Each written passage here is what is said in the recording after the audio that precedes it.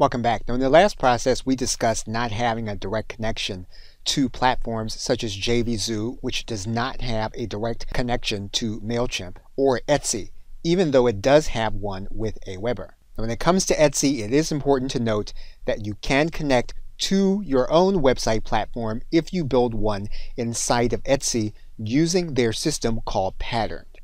However, if you want to use the marketplace at large, there is no direct integration or connection. But Etsy does integrate with Zapier.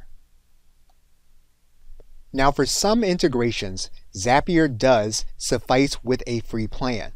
However, in some cases, you will need their starter plan in order to make some connections. However, you can try the service free, and you'll be able to determine, based on the cloud-based services that you use, whether you're going to need a free plan or a paid plan if you want to make an automated connection between those two services and your Mailchimp account.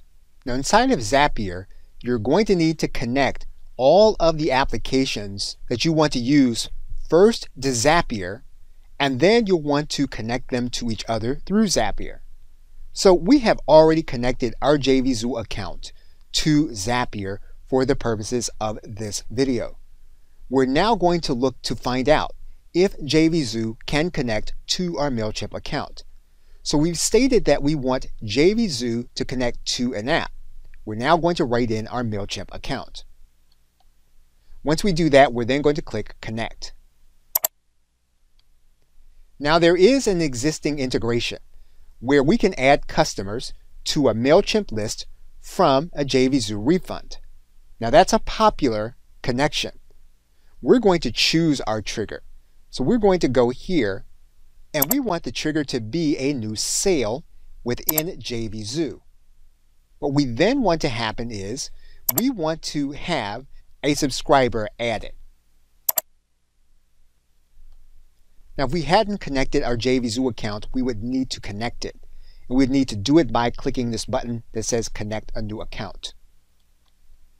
And we'd need our JVZoo account API key. So what we're now going to do is click Continue. What we're going to do is choose a specific value.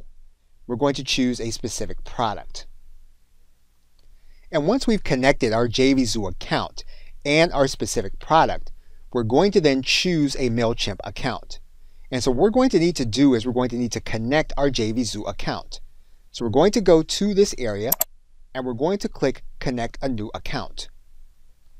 What we're now going to need to do is to log in and authorize to connect to Zapier. We're going to need to allow Zapier to talk to our Mailchimp account.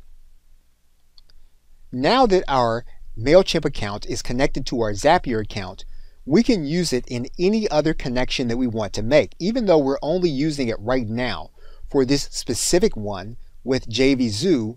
We can reuse this connection for any other connection we want to make within Zapier. And that's going to be important for future processes. What we're going to do now is we're going to select the use of that account. And we're now going to click Continue. What we're now going to do is select a specific audience. And we can select the audience that we have been working with. Now, when we're working with Mailchimp within Zapier, we're going to need to go through a mapping process. And so you're going to see in some cases that some information is going to be required. In this case, subscriber email is required. So we're going to then go and get a specific subscriber email. We can then click Continue.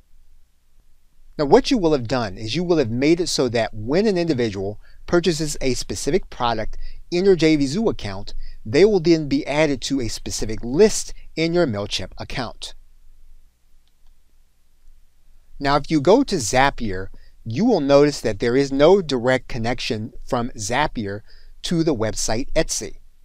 That means then that we will not be able to connect our Zapier to Mailchimp and Etsy using this integration.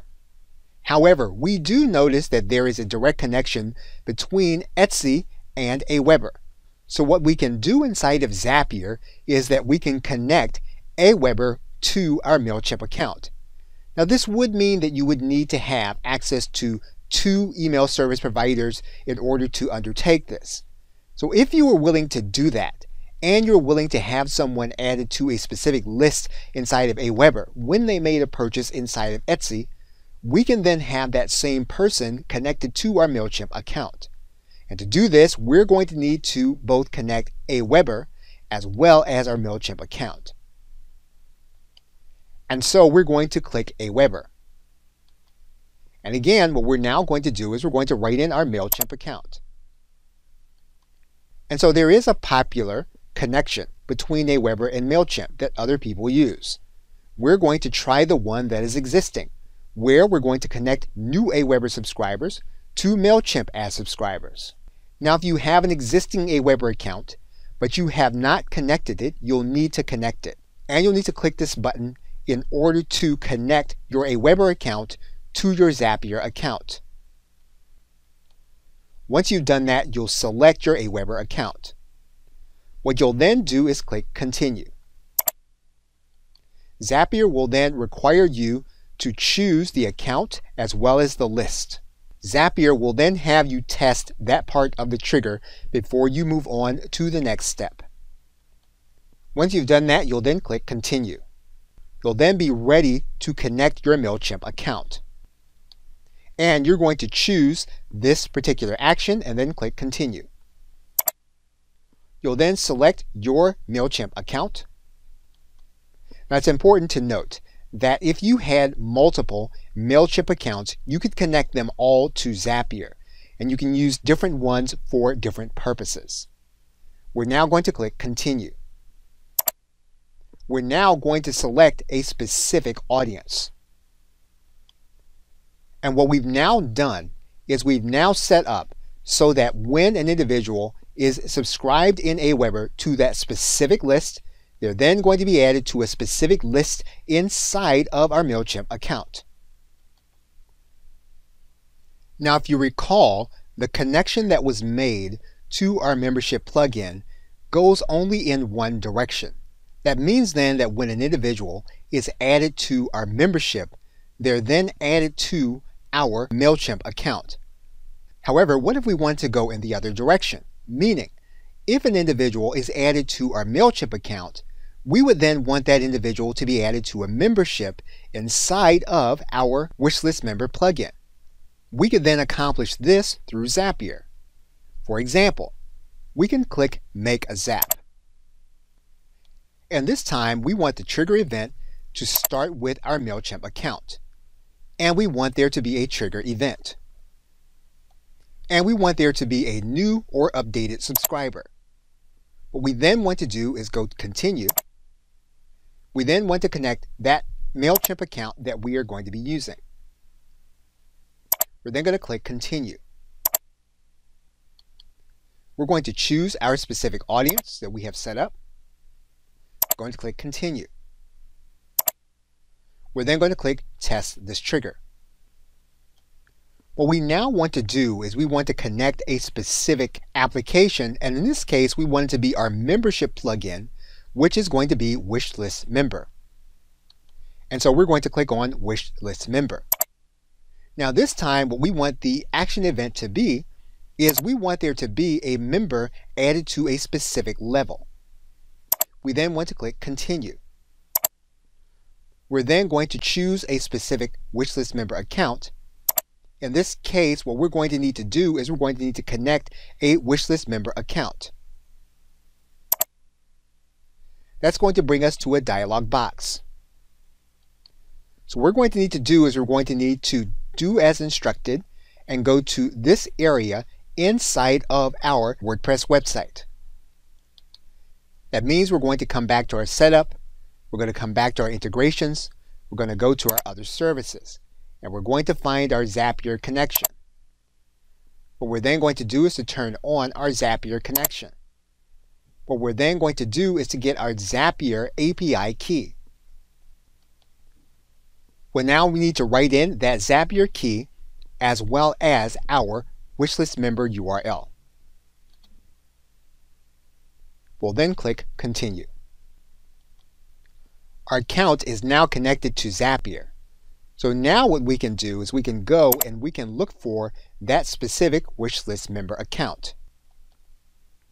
So now what we can do is we can go and look for that specific wish list member account, then click continue. What we can now do is set up a specific action. We're going to select a specific email address. We're now going to select a specific level inside of our wish list member installation. And we only have one level, so we're going to select that one. We're then going to click continue. So what we have done now is when an individual is added to our Mailchimp account, they're now going to be added to a specific membership inside of our wishlist member installation. So now that same individual that made a purchase from our Etsy account can now be added to our Mailchimp list as well as to our wishlist member installation. Okay, so with that, thanks, and I will see you in the next process.